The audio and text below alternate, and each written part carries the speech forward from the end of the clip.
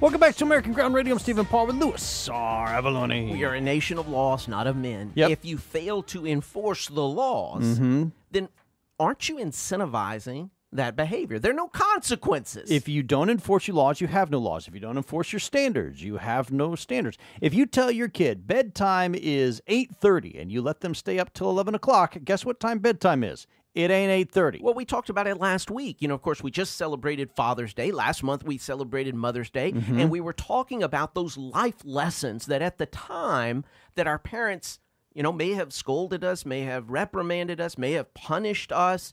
And we didn't understand it at the time. Sure. I've heard about such things. I never had to go through it. But later on in life, you were grateful that there were consequences for your behavior. That's true. It's true. Now NBC News is reporting, speaking of no consequences, howeher. Brian Williams? That's another story altogether. I see. Sorry. NBC News is now reporting out of 485 looting arrests in New York City during the riots, a whopping 222 have had all the charges dropped against them. Man, Portland's got them beat. The Portland DA has dropped more than 400 charges for rioting and looting in that city. And the ones that they did convict in New York City, they were convicted on a much lesser charge of trespassing, which means no jail time.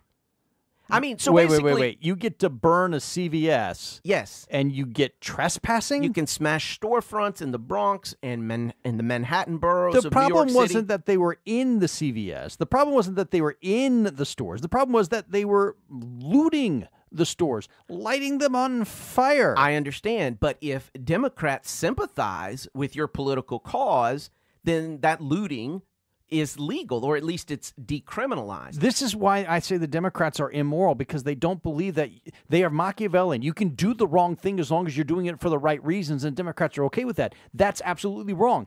You must do the right thing for the right reason in the right way, or you are wrong. Speaking of no consequences, Minneapolis, Democrat-run Minneapolis, gunshot victims up 90% over the last year. 90%.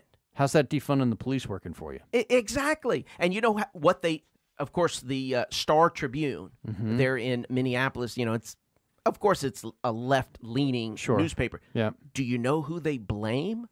You know who they blame, or do you know what they blame? Donald Trump. The increase of 90% of gunshot victims up over the past year.